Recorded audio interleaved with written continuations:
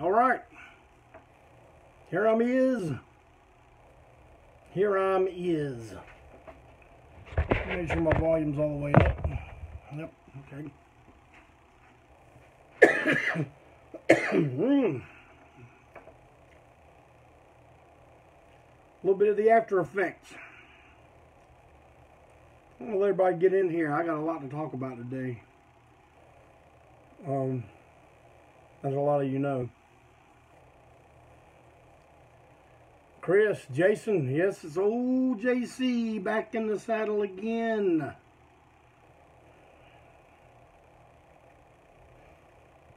I'll go ahead and start on some of this. I guess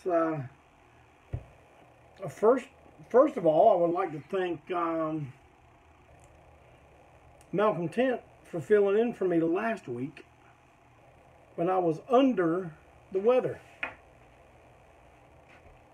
I don't know if you can see it or not, but I got me a nice little souvenir from that sickness. Right there. Oh yeah.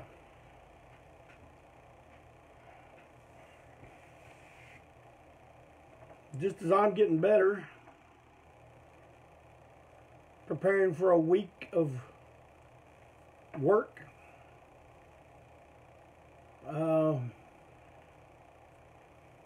early Sunday morning we get a phone call about my granddaughter, Winter.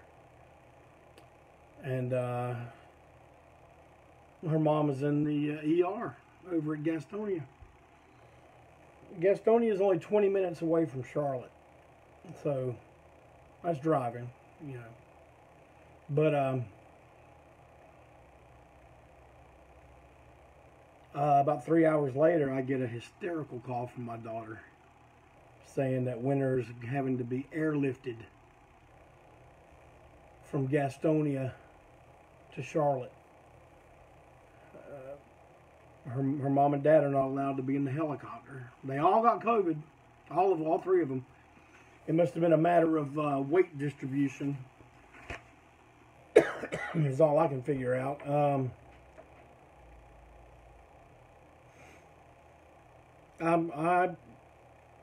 I'm not gonna play punches here, man.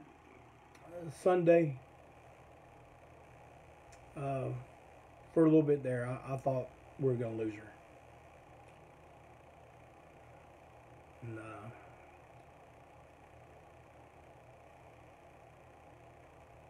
I guess I made a few posts, you know, telling what was going on, and I'm overwhelmed at the outpouring of support,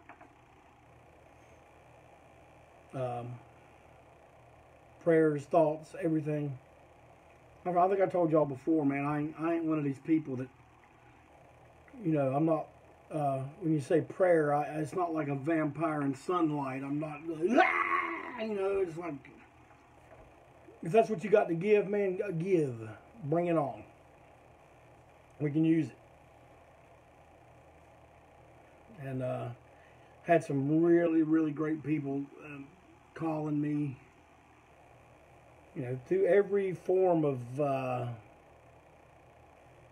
communications that we have today. Text, email, messenger, phone call. And man, it's not a burden. It's really nice to know that whenever you hit some dark times, that you have the community. Like, as a matter of fact, on the kids' GoFundMe post that Carrie's mom restarted, because, you know, Jake's out of work now. He's been out of work for I don't know how long, and will be out of work until the 20th. And maybe even beyond that. I mean, I don't know. But they're in a little bit of a bind right now. And some people today have made some wonderful contributions. I don't like to, you know, pull people out and single them out, but my buddy Rick Johnson made an incredibly wonderful donation to him, and I will be appreciative of that for the rest of my life. But every little bit helps them. And you know, just because one is more than the other don't mean one's more important. So anything you can do to help them, please do. And I got some things here I'm going to talk about. Maybe some things that we will contribute to that. Matter of fact, at the shows 2 weeks ago, a buddy of mine, J.D. Morrow, walks up to me in Spartanburg and hands me this. Do you guys know what that is? That's the overage of the EP Royalty LP. And as you know, man, these overages are very, very rare.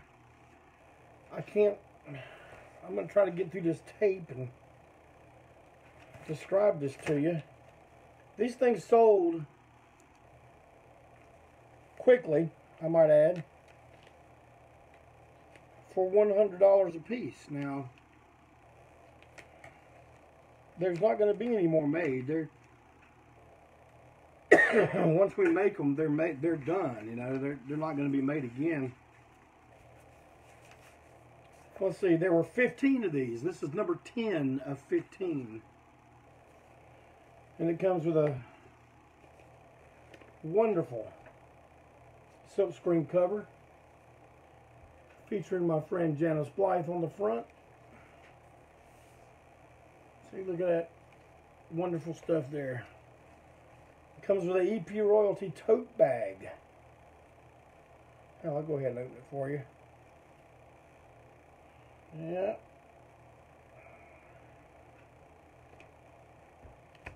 Comes with a 8x10 of the EP Royalty lineup performing live in Albemarle, North Carolina. Comes with a unused EP Royalty rare bluish green record cover. This is from the original print, with a second printing, but the original second printing, not a reissue. And this is the stock we used, and a certificate of authenticity of everything. Like I said, these started at $100, so that means I won't be taking less than. But JD, before these problems ever came up, said he would like to, whatever this record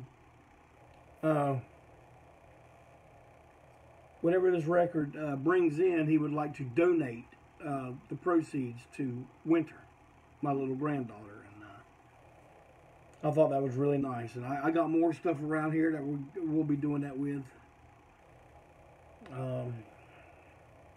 soon. But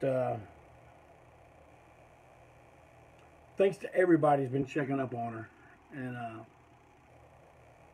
I'm going to keep you posted. I got a picture bright and early this morning from her mom, and little Winter was on there, and she bright-eyed and smiling. So I took that as she felt better. They're out of the ICU unit. But one thing I hate about all this COVID precautions and stuff is, you know, we can't even see them. If there was ever a time when a daughter needed her father, it was the other night when I got that phone call. But they ain't having it. They know better than we do.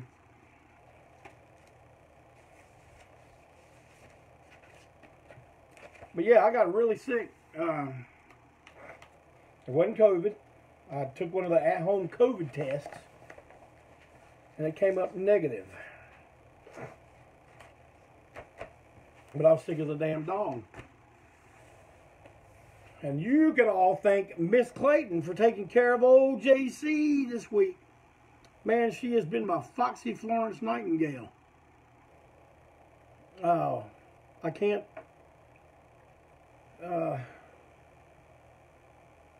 It's hard for me to put into words what she does for me and what it means to me. You know, she does it because she wants me to be around for a while.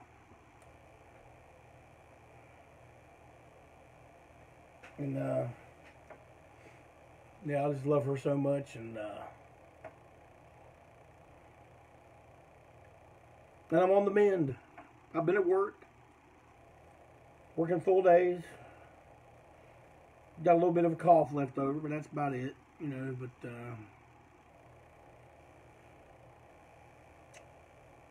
I mean, as you probably figure, I don't have a whole lot planned out today, but we all want you around, and I appreciate that. I like to be with you guys a little longer too.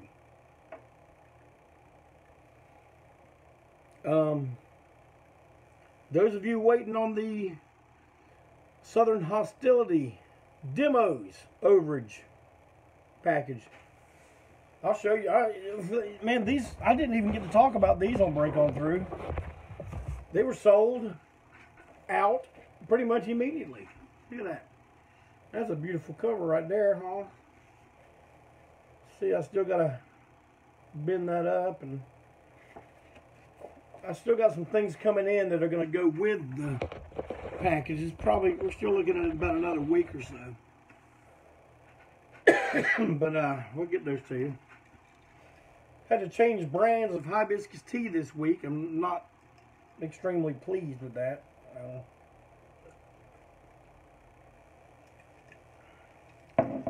Tastes good. I just like that bright red, you know.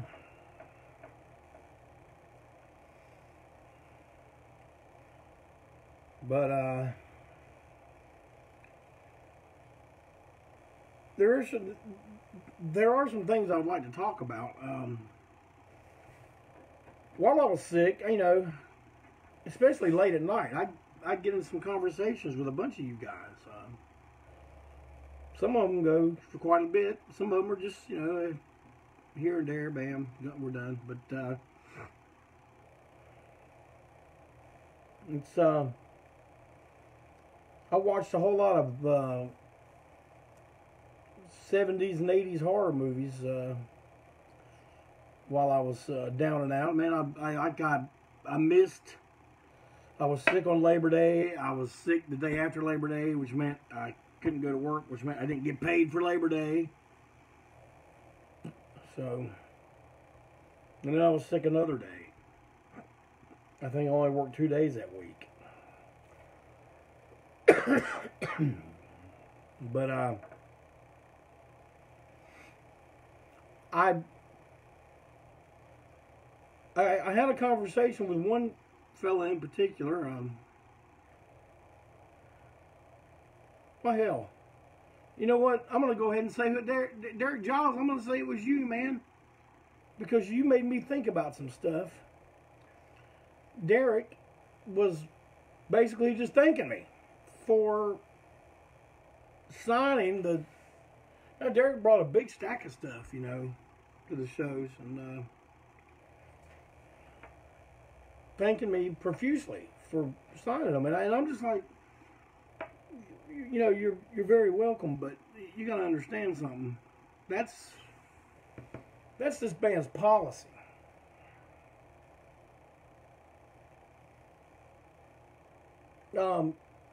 He said, you know, he's writing me. He says, I've done this with other bands, and sometimes they act put out, and sometimes they act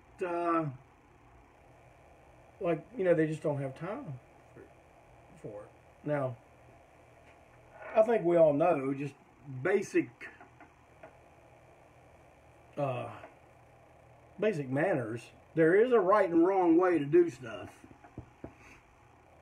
If you see a guy from a band you like and he's out having dinner with his family, that's not a good time to approach. I mean, I don't know why you'd be carrying around a bunch of records.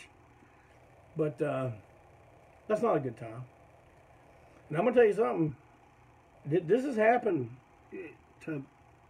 to us many, many, many times. But you guys know how long we stick around after we're done more times than not. And the merch stand is the last thing to go. So, but unfortunately, and you guys have seen the old war trunk, man. We've had it since '93, the big silver trunk. It's got to go in the van. It's got to be one of the first things in, because it goes on the floor. And I've seen people sit there and watch us sit there all night long. Watch us pack that damn thing up, drag it outside, load it into the van, put everything on top of it, and then come out there, hey man, I wanted to get a shirt. Waving a $20 bill. You see, now, that's an asshole move right there.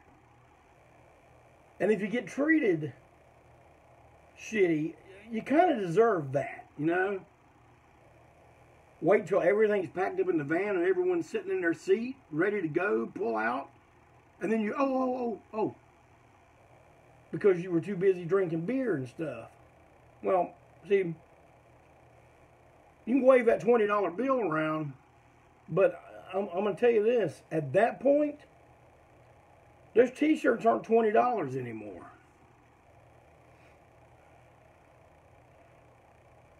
Because if we got to stop and unload that van again, we're talking, that t-shirt is now $100.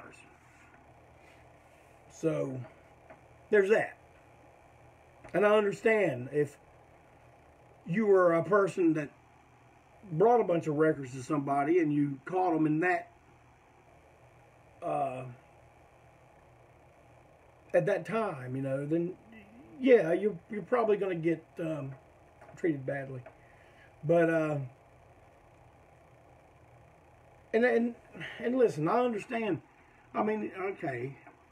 I always think about, because I heard a story about Dickie Betts one time telling someone that he would only sign 2 things you had, and he's really poking hard to make sure you weren't someone that was going to sell them on eBay. I mean, what does it matter at that point? But yeah, I mean, Dickie Betts probably can't sign 200 records for people before he goes on or after they're done, you know, and stuff like that. But here's the way I see it.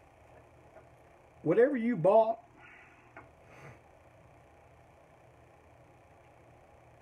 and you bring to that show, wherever we're at, we have time. I mean, if we don't have time, we'll let you know. We ain't gonna be around. As soon as we're done, we're gone. Man, we gotta hit the road, and that has been the case many times. But, well, man, we sign everything you bring. That's a policy. You bought it, you bring it, we're signing it.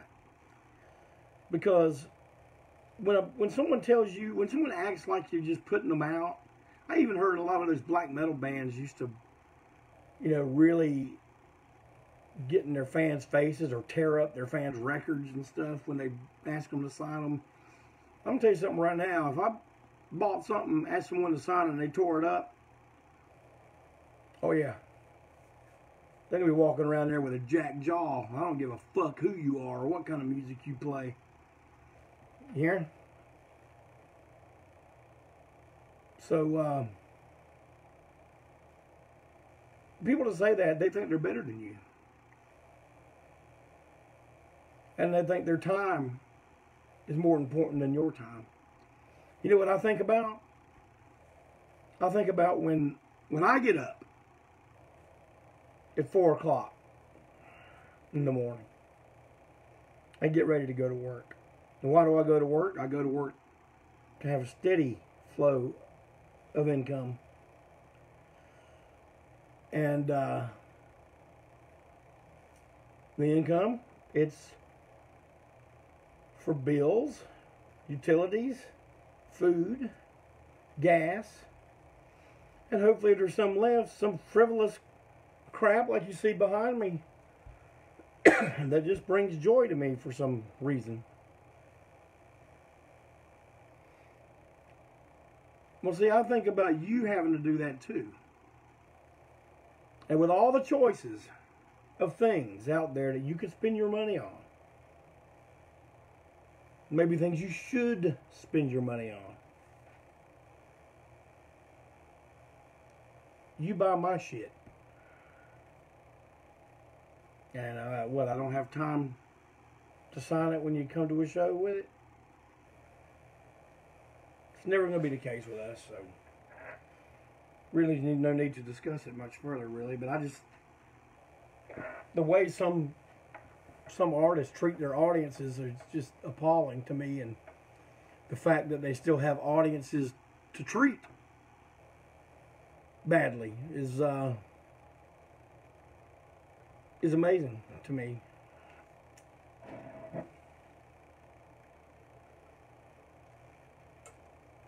I understand someone like Mick Jagger. Mick Jagger can't sit around and sign stuff for people. He'd be there 6 months. And everyone's got a story, and, you know, like, he wouldn't even make the next 3 shows. But at other times, it's understandable. I mean, you can make time.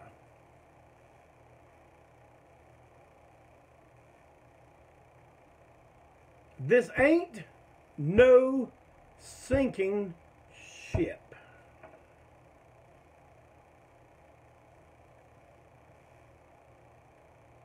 This ain't no sinking ship.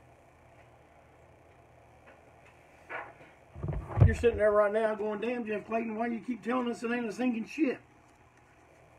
First of all, you ain't even on a ship.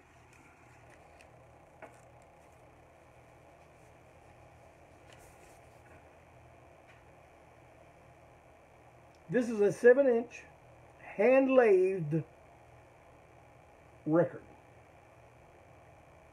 It's square. It's clear.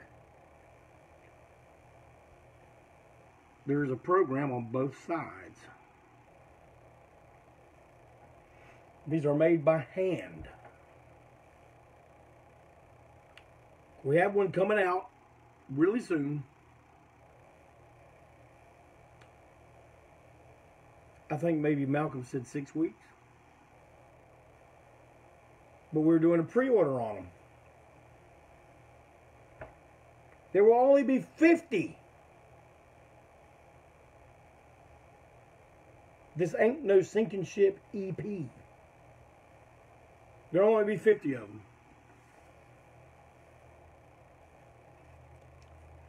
And at last report, when I was talking to the minister last, he gave me the number of what has sold,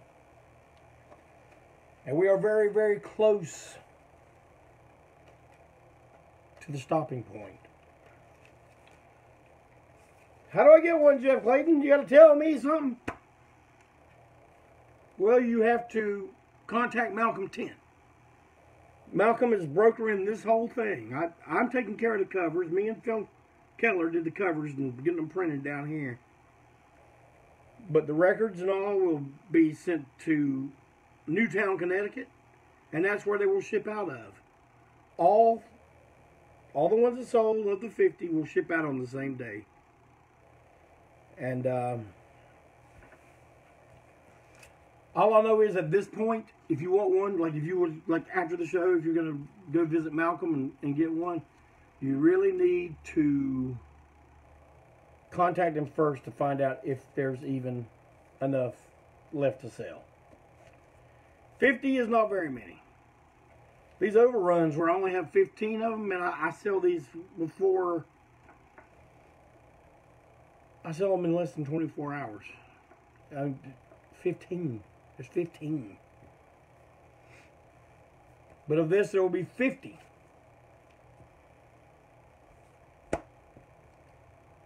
The cover is super bad. I think you guys will like it. And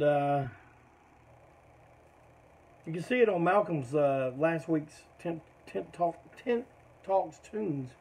Maybe it wasn't last week. Maybe it was a week. No, it was the same week he covered for me.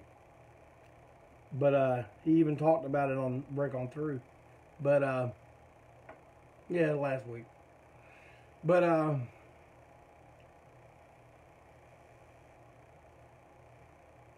we got that going. And I'm going to go ahead and lay this on you right now. I've been in constant talks with TKO Records. The very last bit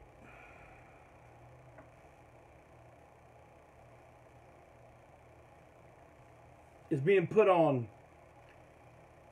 Live from Quarantine 2, Halloween in Quarantine. 500 made.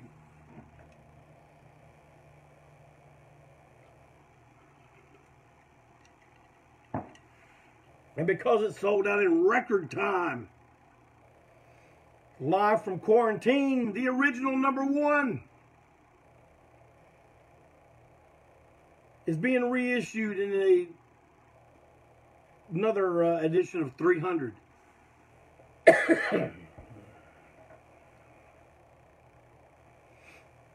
What's Randy going to do with the vinyl this time? I don't know. But I do know for Quarantine 2, we're talking about doing a candy corn colored vinyl of white, yellow, orange mix.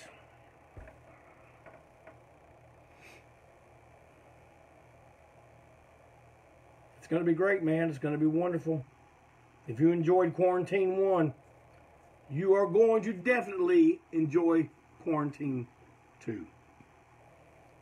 The back cover has been altered on Quarantine 1 because we don't include the DVD credits, because we will not feature a DVD this time, but it will feature a full color poster, not available with the first go around of print. So yeah, we're hoping that before Halloween we're going to have this ready. If I'm being 100% honest with you, I have a feeling it might be slightly after Halloween.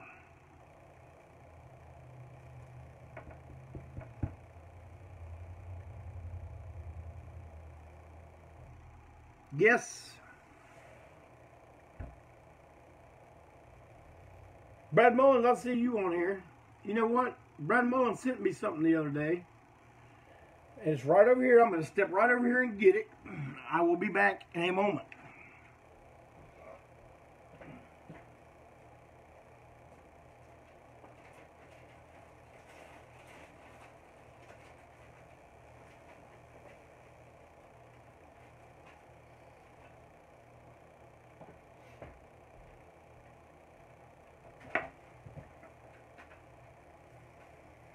Since we're on a helping mood,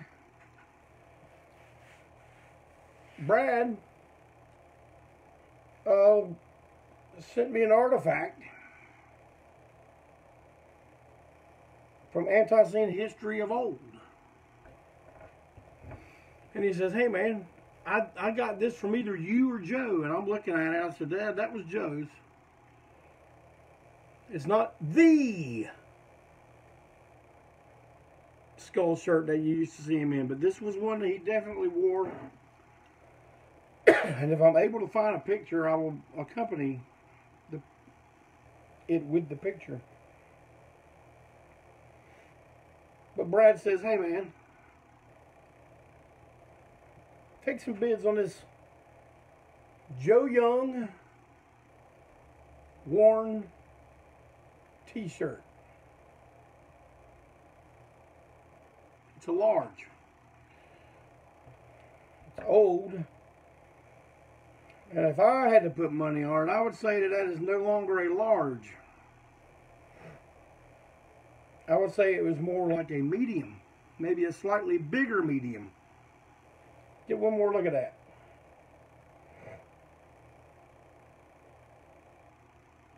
Yep. Previously owned by Joe Young.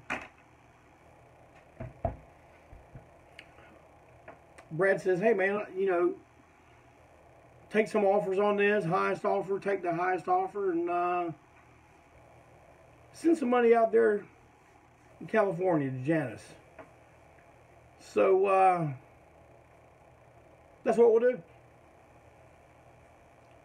I'll send some money out there to Janice Blythe. If you want this Joe Young worn t-shirt.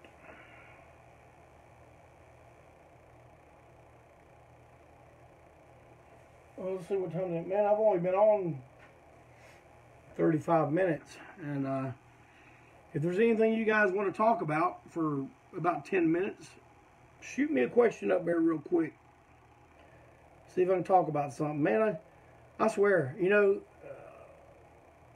2 weeks ago when I came on here and I was wiped out, about to fall asleep, sleep deprived,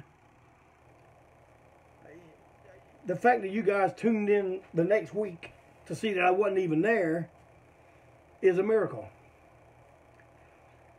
Because I don't know, man, sometimes I think I'm just running out of steam for this, but then you know, something happens and we find something to talk about. And of course, locations of shows later this year. Okay, yeah, that's a good topic.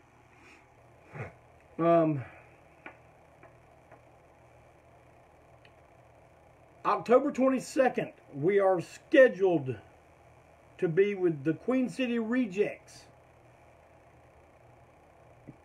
at Freeman's Pub in Gastonia, North Carolina. Just right down the street from Little Winter's house.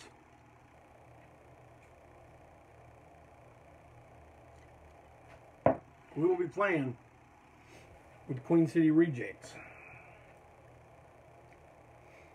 One of the area's best, in my opinion.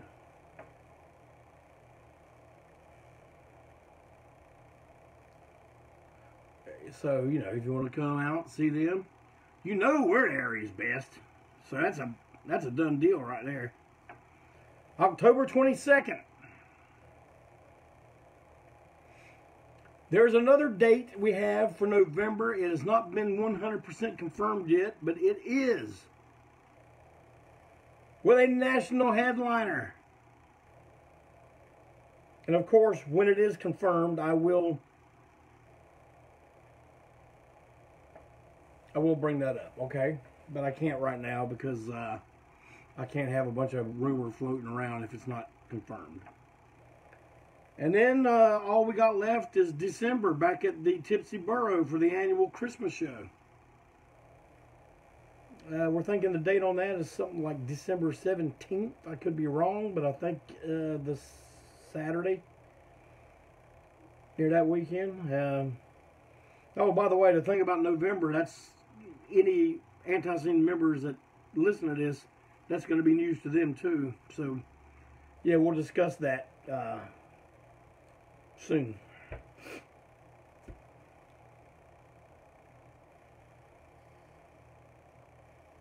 You saw Mad Brother Ward put up a new blog. If you haven't seen that, go check it out. It's on the ANTiSEEN page. It's on his page, the blog page. Jeff, are you a fan of MST3K? I don't even know what the hell that is. MST3K?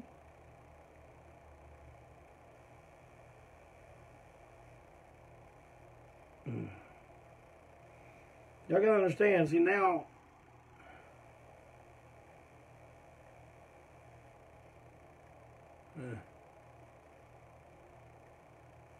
I can't even read this stuff because I can't go backwards, it's too far. Oh, Mystery Science Theater.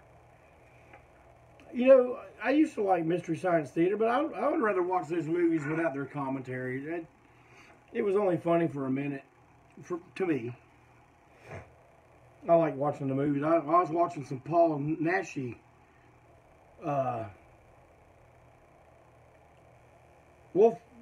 werewolf movies this past week, and Man, those are some great. There's some great stuff. Great stuff. How good was Playboy Buddy Rose? I mean, it's good. Even the word you should use there. Aren't you looking for the word fantastic? Are those hand-laid records stereo or mono? That is a good question. One I do not have the answer to.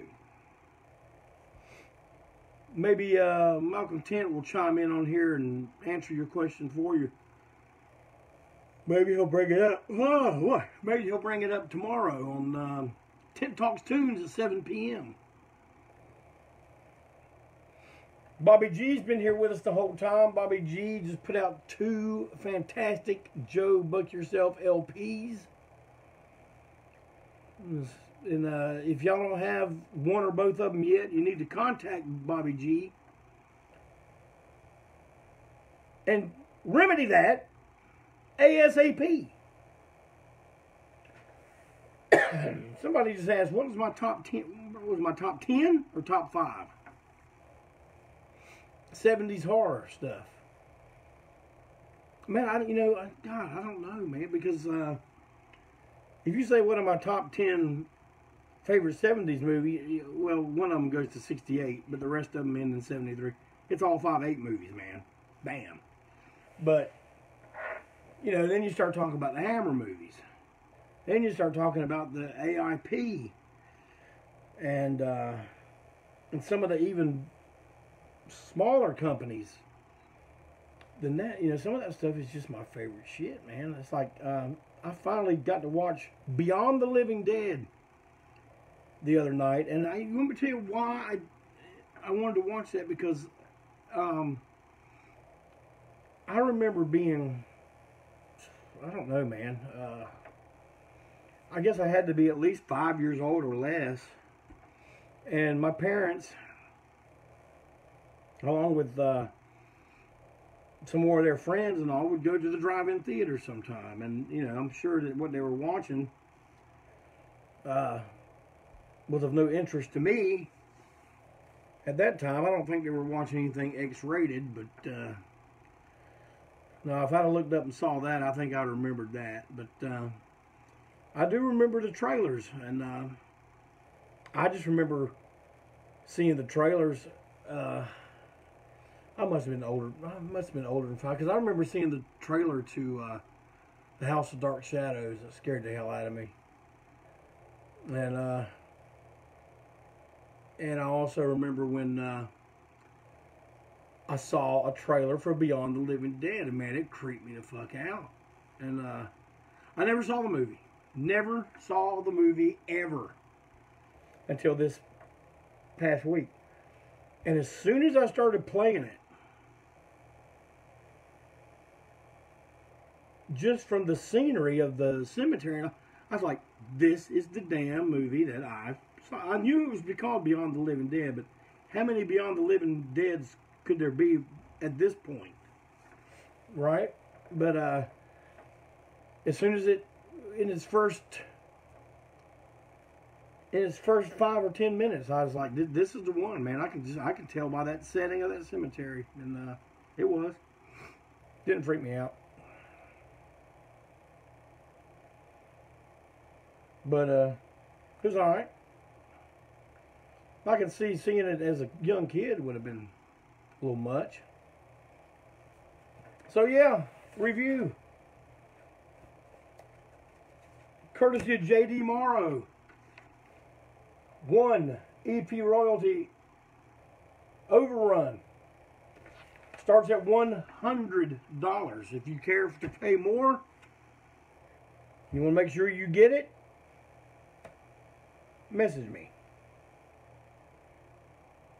on my page, not the ANTiSEEN page, not on Instagram, on my page. Message me. Courtesy of Brad Mullins. A Joe Young previously owned t-shirt. Highest bidder by Friday gets the t-shirt. Money goes to Miss Janice Blythe out in Palm Springs, California. there you go. I don't know if you saw my Facebook page before you came on, but, you know, a great mail day is a great mail day is a great mail day. And I had a great mail day. Look at this. Made in Hawaii by Jeff Daw on LP. Now, I was lucky to get one of the CDs he put out, what, I guess at this point, what, 2 years ago? I don't see Jeff on here today, but at least a year ago. Oh, I bet it's 2. And Electric Junk, also on vinyl and on orange vinyl. Now you know old JC loves orange. Orange vinyl. Trent McNeil, previous former bass player of ANTiSEEN, says, Clayton, I know where your love of orange comes from. It's from you going to see the Baltimore Orioles World Series in 1970. He goes, that's what it is, man. He very well may be right. But I don't know. I feel like I've really asked a lot of you today, and you know, anything you can contribute to the kids' GoFundMe will help in ways that you will not believe. I mean, a lot of their medical expenses are covered, but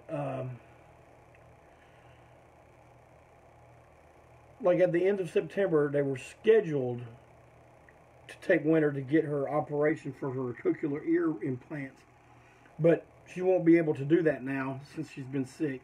And I don't know how. I haven't talked to Carrie today, so I don't know if there's been a rescheduled date or what has to happen for that. But when they go, they have to get a place to stay the whole night. They may be there a week. You know, they got to get their meals and the gas up there and back. So, you know, any of this covering for the time that Jake's been out of work and you know, will help this month and down the road when they have to go get this surgery. And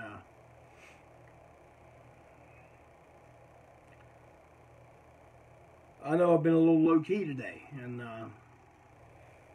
hopefully you all understand. I mean, this weekend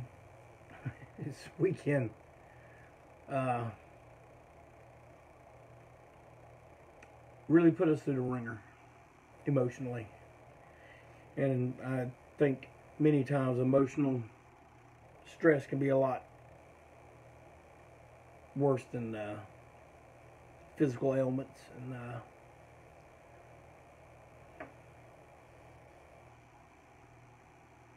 I wrote on one of my posts that for all the bad and everything that's wrong with social media,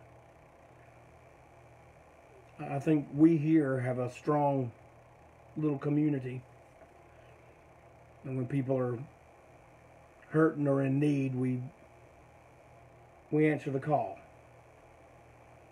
And if that's what being in this band for almost 40 years means in the end, then yeah, I'm a very wealthy man.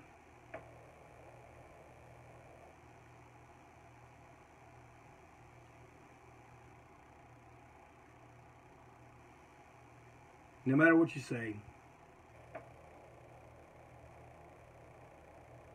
no matter what you do, you all know there's going to be the day when you have to just eventually give in and break on through.